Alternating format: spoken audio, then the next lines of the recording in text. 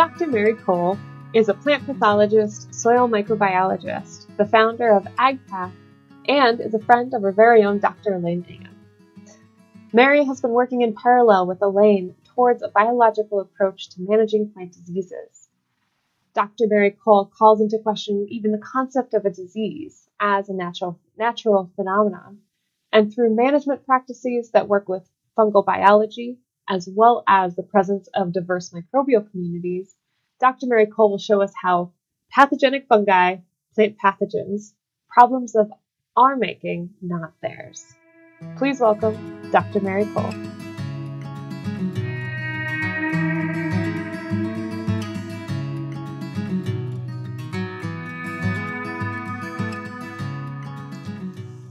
Woman Jaika, welcome from the land of the Bunurong and the Wurundjeri traditional owners in this part of southern Victoria in Australia. I pay my respects to the elders past, present and emerging, and extend that respect to all First Nations people who may listen to this discussion. I also acknowledge their continuing connection to the land and waters and thank them for protecting this region and its ecosystems since time immemorial. Finally, I acknowledge that First Nations sovereignty of this land was never ceded. Fungal pathogens, are they of our making? This is a hypothesis I will explore in this lecture and offer a different outcome.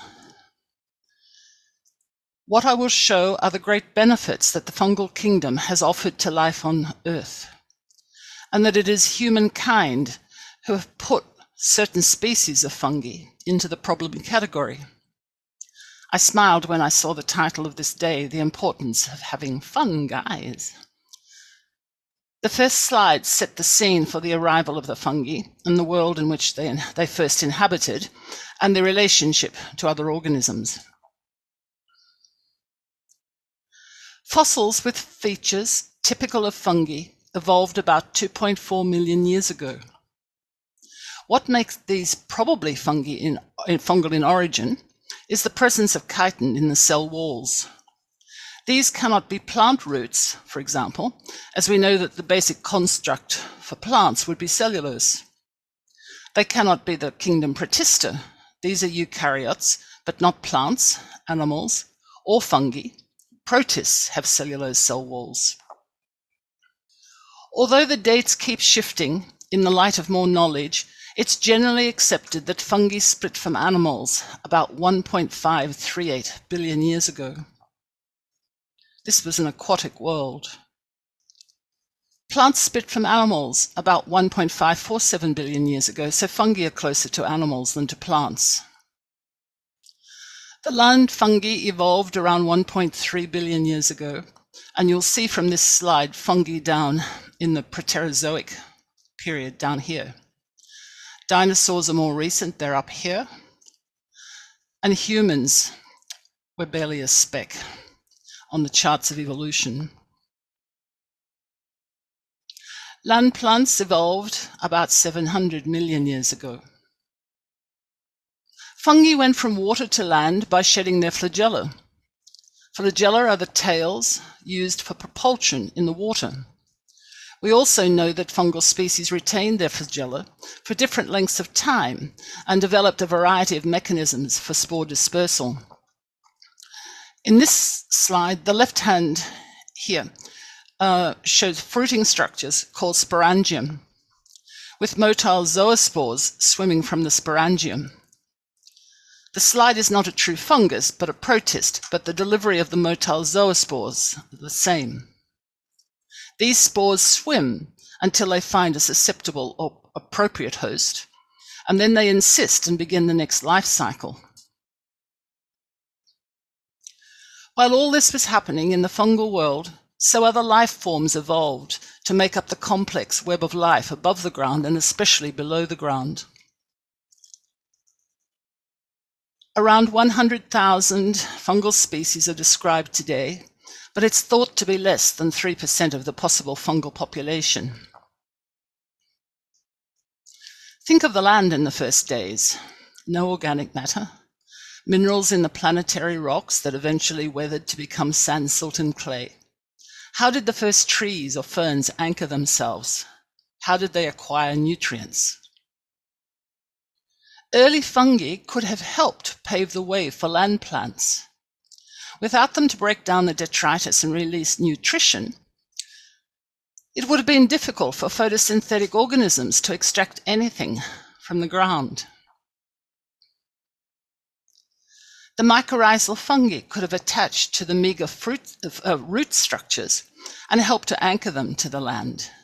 At the same time, the fungal hyphae could be scavenging for nutrients to pass on to the plants in return for sugars, carbohydrates.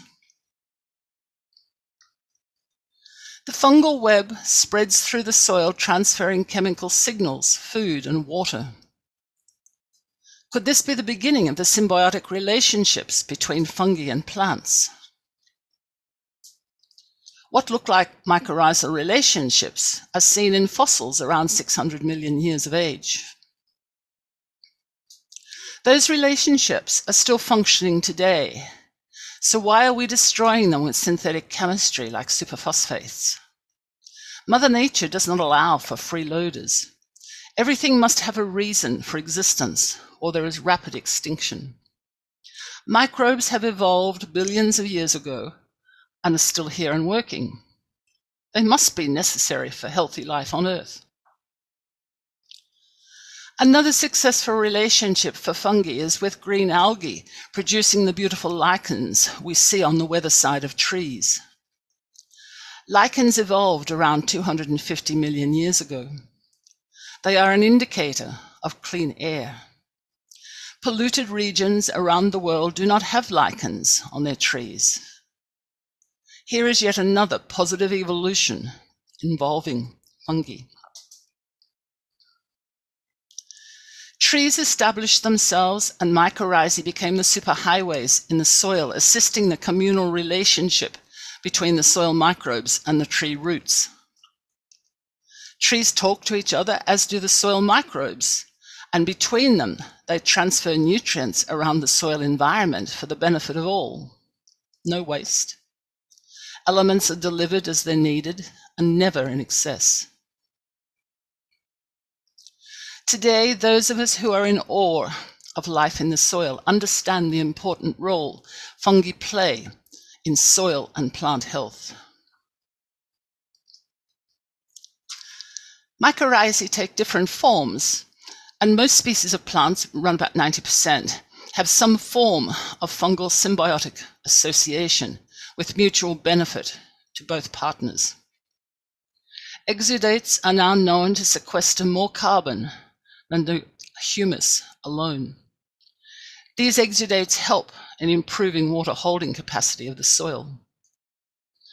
One important exudate is glomelin.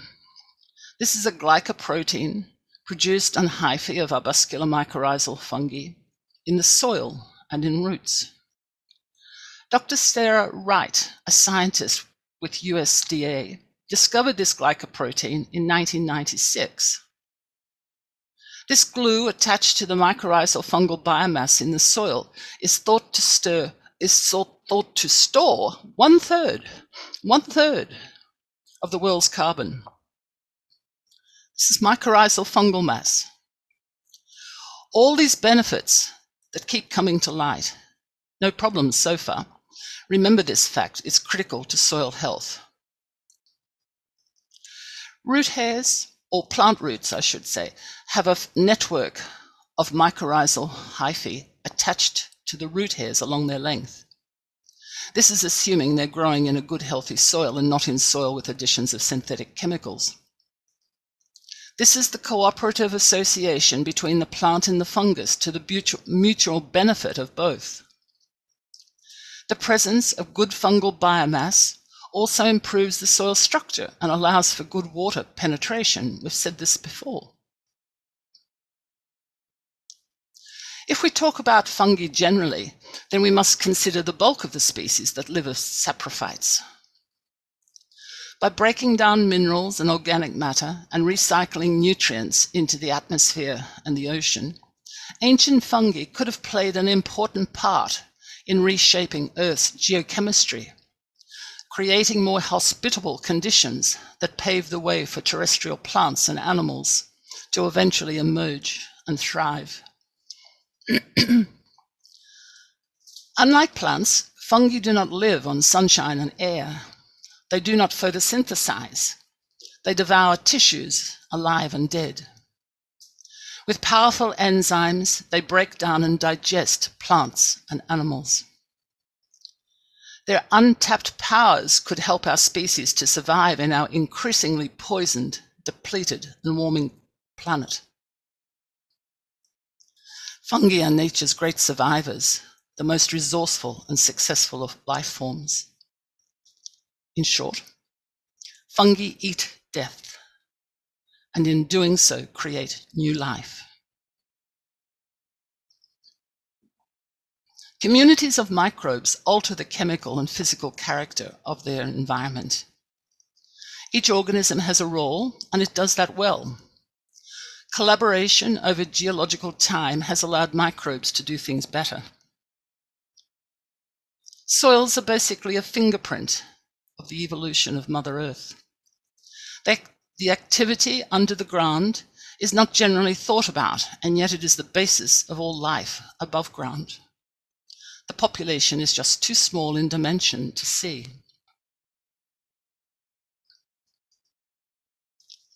Here we see the relationship within the fungal kingdom.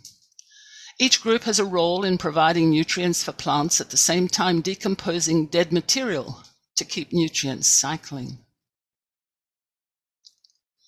Among those many species of fungi are species that cause disease on plants under very specific environmental conditions.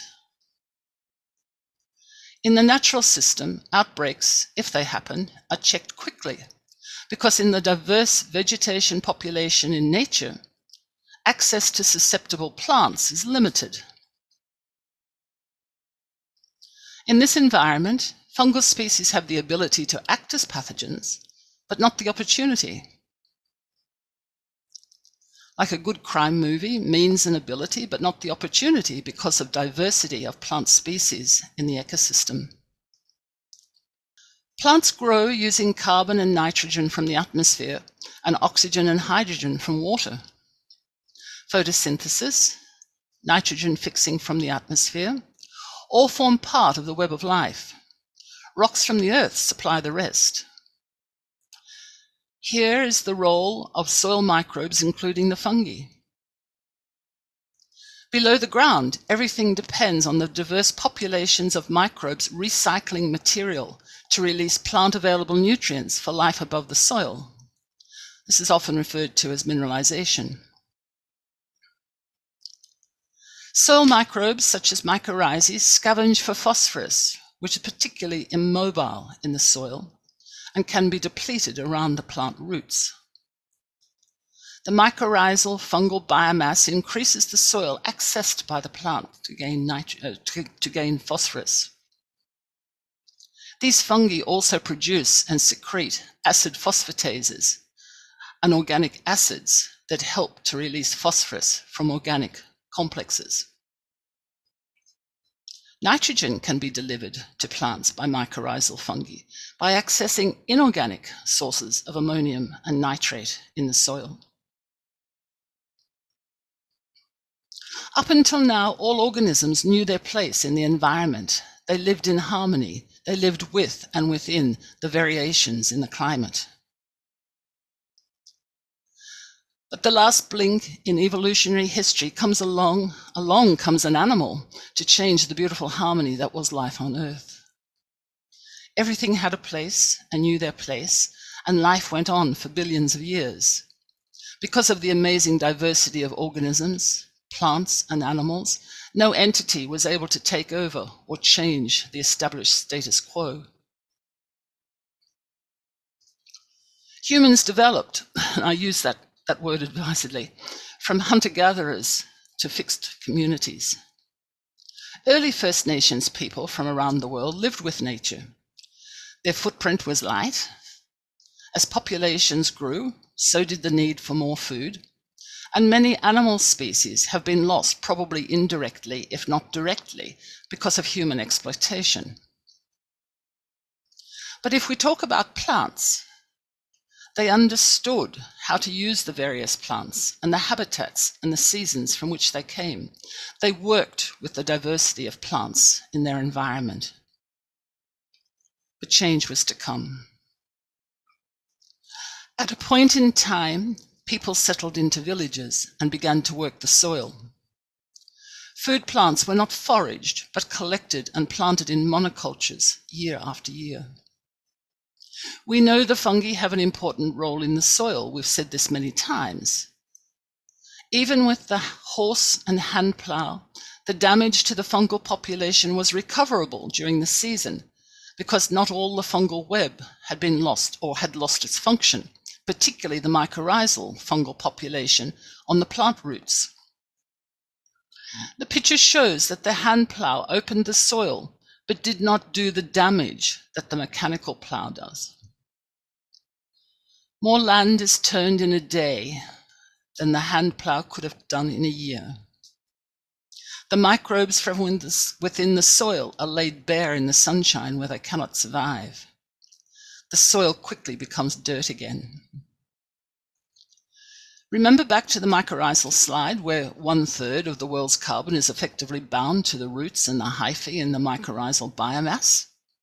This intensive cultivation destroys plant roots, destroys the mycorrhizal fungal biomass, releases stored carbon back into the atmosphere, turns soil into dirt.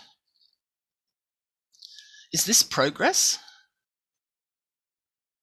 Questionable. The crops planted in this land do need synthetic fertilizers because the microbiology no longer exists. The plant organic matter has been depleted. Plants are given limited elements on which to grow. The diversity of microelements is no longer available. The plants contain less nutrients. They become themselves food for pathogenic fungi and insects that were never a problem in the past. The manures, sulfur, rock dust, herbal preparations used in the handheld plough days were mostly organic and had a minimal impact on the microbial diversity. In certain seasons, there were outbreaks of disease from fungi and bacteria, but it was not always devastating. Now, these same organisms have access to a huge population of susceptible plants on which to create havoc.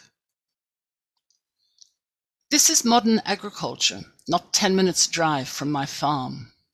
High synthetic input, high water input, low return to the farmers. Millions of hectares, or acres, of land around the world drowned in synthetic chemistry with reducing returns and increasing cost of production. The pathogenic fungal species are having ice cream every day. Agronomists and chemical companies are thinking of ever more innovative molecular manipulations to outcompete the fungal pathogens, but they're losing big time. Microbes have adapted over billions of years. They laugh. Those of us who just know that just removing the bulk of synthetic chemistry will improve the situation, we despair. Late in the 19th century, guano was mined as a source of phosphorus. The widespread adoption of chemical fertilizers around that time had become firmly established in the agricultural production.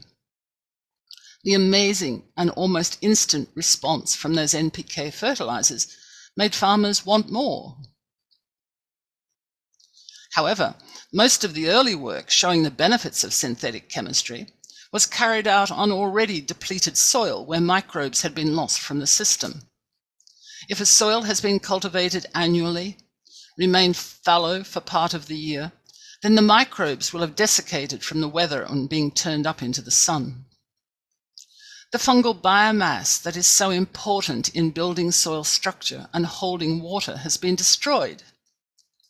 Organic matter may be at a minimum.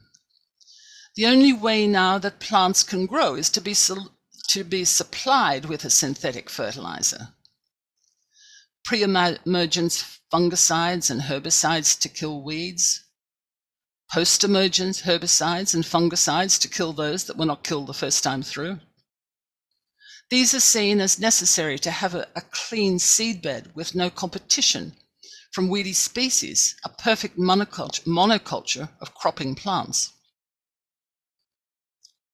In the process, all the beneficial fungi and many of the nitrogen-fixing root systems of the so-called weeds are also lost from the environment of the seedlings.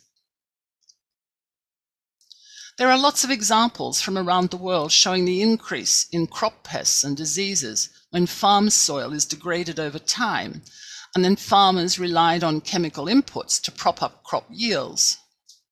In other words, the farmers were being encouraged to mine their soils. Fungicides, pesticides, and more herbicides were required because neither the crops nor the soil had any resilience remaining.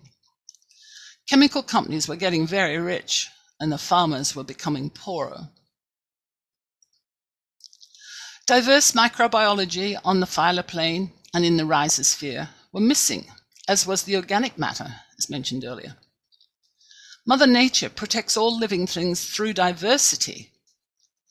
The forest networks of fungal hyphae are the largest life forms on Earth. A teaspoon of good soil can have a kilometre of fungal hyphae. Some of this is saprophytic, some mycorrhizal. Cultivation breaks and kills the fungal hyphae. Soil structure is lost. I hear agronomists tell farmers and gardeners that their soil needs gypsum to break up the clods and stop runoff. I noticed in an advertising leaflet for a gypsum product that it, inverted commas, will reduce soil erosion by increasing the ability of the soil to soak up water after precipitation and thus reducing runoff, close inverted commas. Well, hello. Can I offer you, the farmer, a better solution? Do not plough your field. Run a set of tines through and plant into the deep grass sward.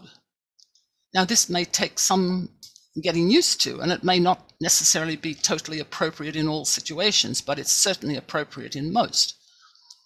Do not add gypsum to break up the clods on your bare land. Do not ever allow bare land to form as part of your farming enterprise in the first place. 100% ground cover, 100% of the time. The clods and compaction form because the microbiology has been destroyed. The soil organic matter is so low that there is little food for the fungi and bacteria to exude glues to hold together the particles of sand, silt, and clay. The organic matter will be broken down into the elements in plant-available forms by the microbes in the soil. The great diversity of microbial life generates suppressive soils, where disease species are kept in check, even in a monoculture environment. When all the water that falls on the soil is absorbed by the organic matter and the fungal biomass. When soil structure results from the glues exuded by bacteria binding sand, silt, and clay particles to form microaggregates, where the microaggregates are then bound by exudates from the fungi to form macroaggregates. Now you have soil that does not need gypsum or synthetic chemistry because the microbes are there doing what they're meant to do. Make and protect good soil structure. And this is done for free. Microbes don't send accounts. They work on pride of a job well done. Plants growing in such a soil that are fertilized with nothing more than masses of organic matter from diverse sources are healthy, with high nutrient levels that make them almost immune to insect and disease attack. Microbes convert nitrogen from composting organic matter in the soil back into water-soluble ammonia and nitrates, called mineralization, as mentioned earlier. This is just one of the many ways that plants can access good plant-available nutrients.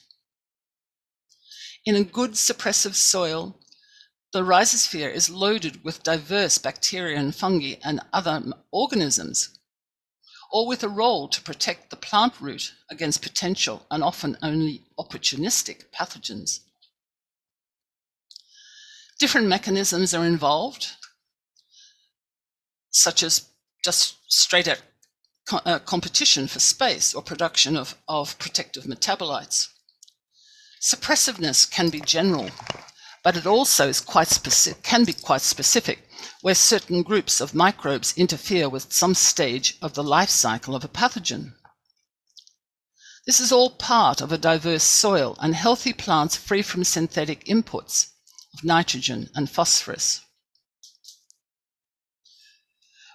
We have had success on asparagus farms nearby by adding thermal aerobic compost, around 3 tonnes per hectare, to the soils that in the previous season tested for the high populations of the fungus Fusarium oxysporum and the protist Phytophthora cinnamomi. We did not eliminate the pathogens, but we did reduce their impact such that the crop tonnage off the field was significantly greater than the previous year. Compost was added in place of the usual synthetic fertilizer input. This field had compost for several years with an improvement each year in yield and quality. The 1845-49 potato famine in Ireland was just one example of how a microorganism has changed human history in geologically recent times. Again, monoculture agriculture. There are many examples of fungi bringing empires to their knees. Monoculture of plants leaving open the opportunity for a fungal species to become a pathogen. A more recent example of the power of microbes over plant breeders was the southern corn leaf blight of the 1970s in America. This single, supposedly improved genotype of corn was planted widely across the corn belt. A fungus, Bipolaris, it used to be called Helminthosporium, found this new strain of corn irresistible. The disease caused by this organism was always a minor disease, causing losses around 1%. The new and improved strain of corn showed losses of over 12% the very next year, amounting to 710 million bushels of loss. This is about 14 million tonnes for us. One fungus, one genotype, disaster. Fungi have had a billion years of practice in getting around genetic changes in their plant hosts. Natural selection variation is occurring all the time. Our early ancestors chose seeds from the strongest plants for the next year's crops. Viticulturists chose vines with the sweetest fruit for their propagation. Fertilizers, fungicides, pesticides, herbicides, loss of soil fertility from diverse microbiota. Chemical fertilizers weaken natural biological defenses of a plant. In the soil, one of the most important was the loss of the mycorrhizal complexes. All through this last couple of centuries, as synthetic chemicals came out of factories and farmers were encouraged to use them, there have been dedicated scientists and farmers showing by example that the most long-term sustainable farming outcomes result from soil farming, increasing soil organism and organic matter, encouraging diversity below and above the ground. These farms had little or no disease and had increased cropping with higher nutrient density in the crops. My favorite of all fungal species is Botrytis cinerea.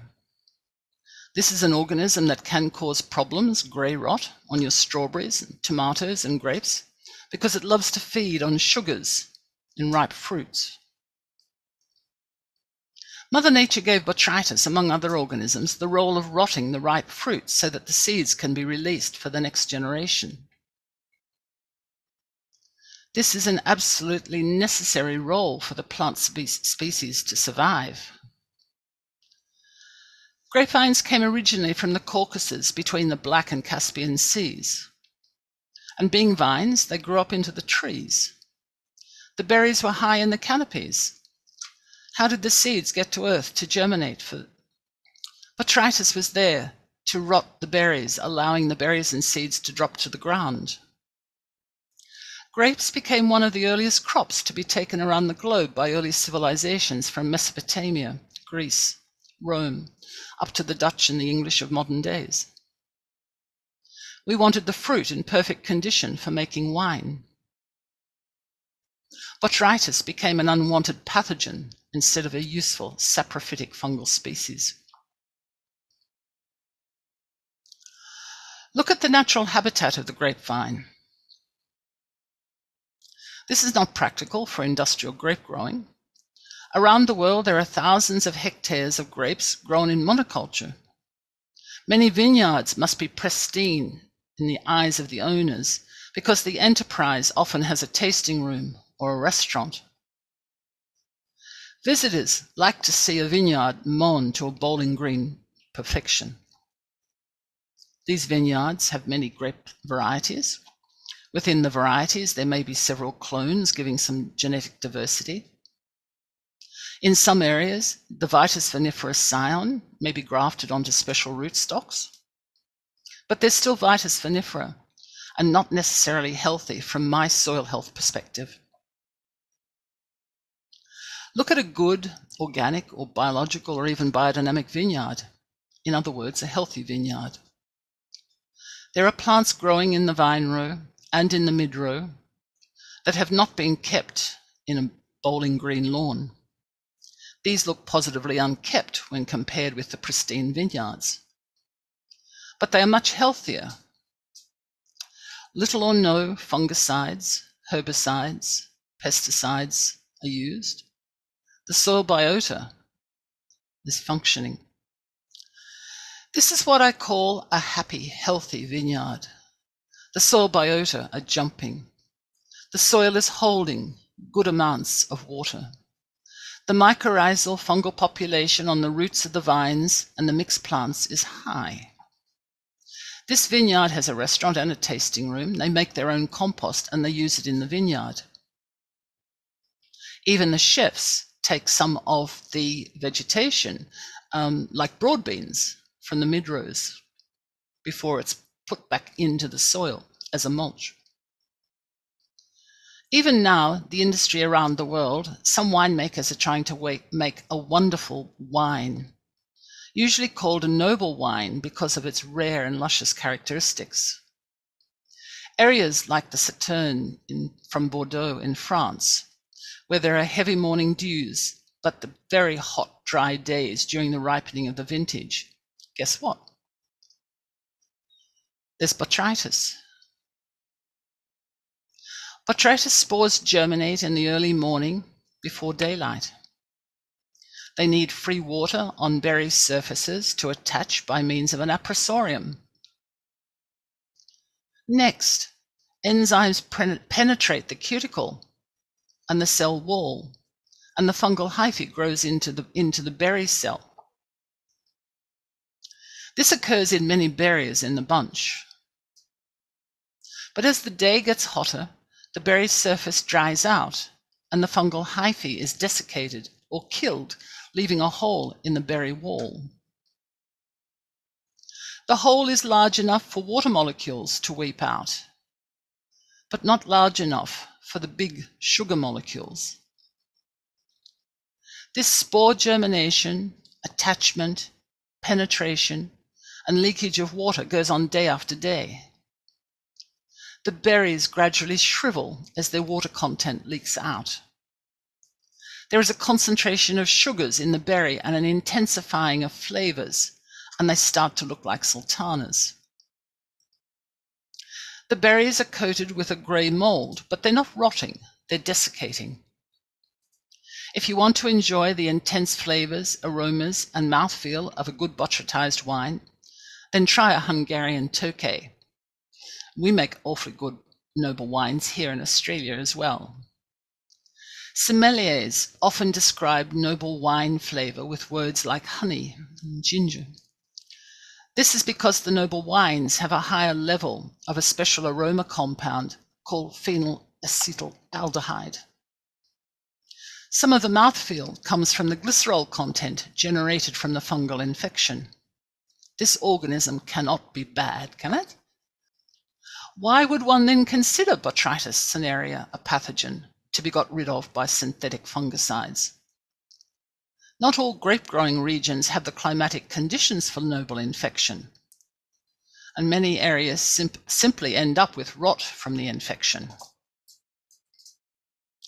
I have worked long enough in the wine industry and with Botrytis cinerea to know it is a perfectly manageable fungal species. Good vineyard management and an understanding of the life cycle requirements of this organism means it can be managed without the use of synthetic chemistry.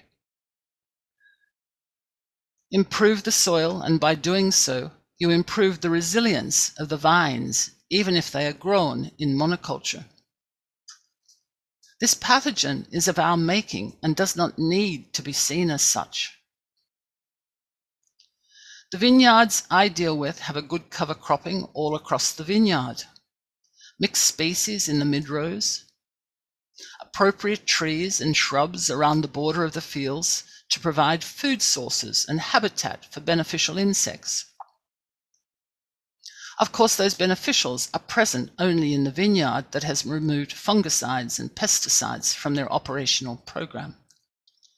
This does not mean that in a problematic weather pattern in some years, there will not be outbreaks of different diseases caused by the fungal species. What it does mean, however, is that this vineyard will still harvest a good crop where the synthetic chemical vineyards may not. So I state my case again, pathogens are of our making. We know how to minimize any impact from fungal species that have a very real role to play in the ecosystem. Another example of pests in the vineyards, in central New South Wales in the 90s, researchers bred and released predatory mites to deal with mites that cause serious damage in conventional vineyards. That's those that use synthetic pesticides. A lovely Italian grape grower took the risk and removed miticides from his vineyard program, where he had serious problems with spider mite.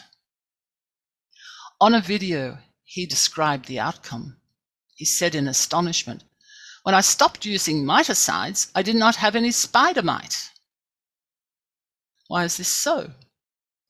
Well, all the predatory insects came back into the vineyard and dealt with the spider mites. He planted host plants around the vineyard for the predatory mites during the winter leaf fall. He was one happy chappy because miticides are very expensive. None of the fungicides, pesticides, herbicides have been totally successful for more than a few limited years. The microbial world has mutated to accommodate the next poison thrown its way. Other larger insects, birds, arthropods and others, most of which are beneficial, have been lost along the way with indiscriminate use of synthetic pesticides, never to return.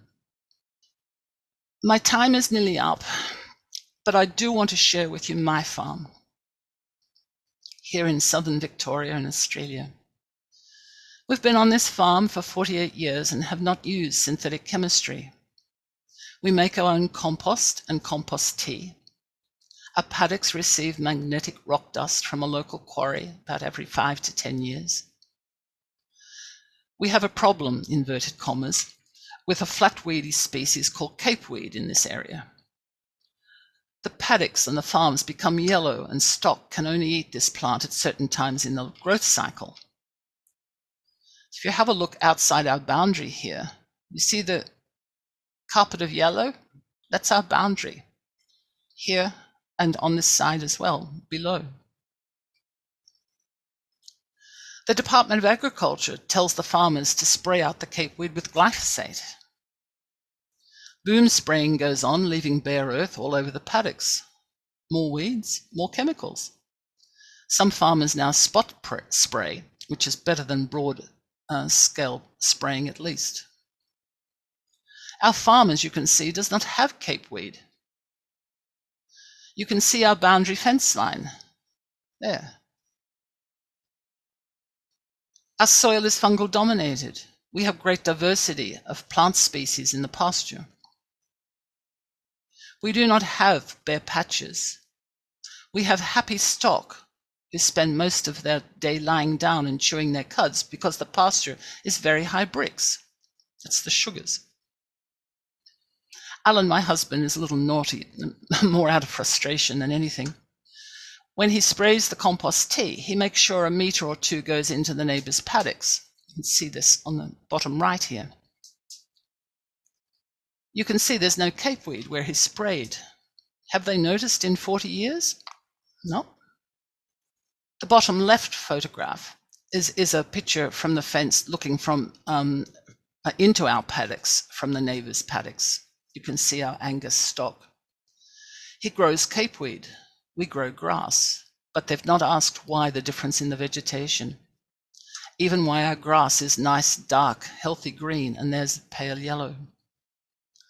This picture shows a local vineyard that I work with, and the owner who came and purchased some compost tea from us a couple of years ago, just north of the highway, before I taught them how to make their own compost and compost tea.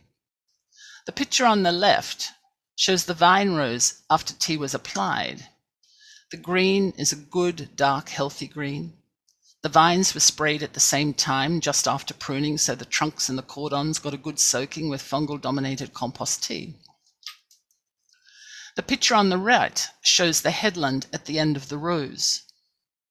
This was not sprayed, and the capeweed is obvious. Also, the poor grass cover and the poor colour of the grass.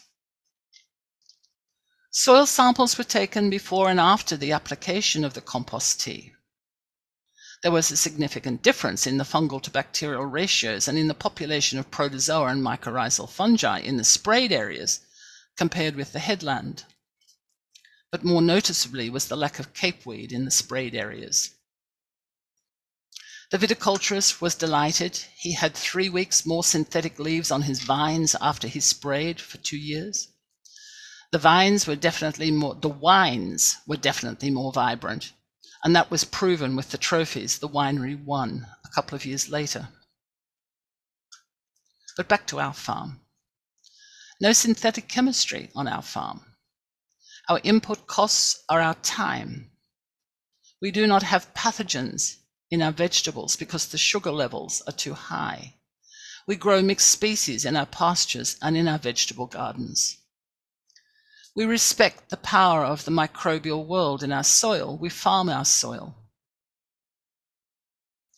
Overuse of agrochemicals disrupt nutrient transfer. They degrade and disable plant defenses, opening opportunities for pathogens to attack vulnerable plants.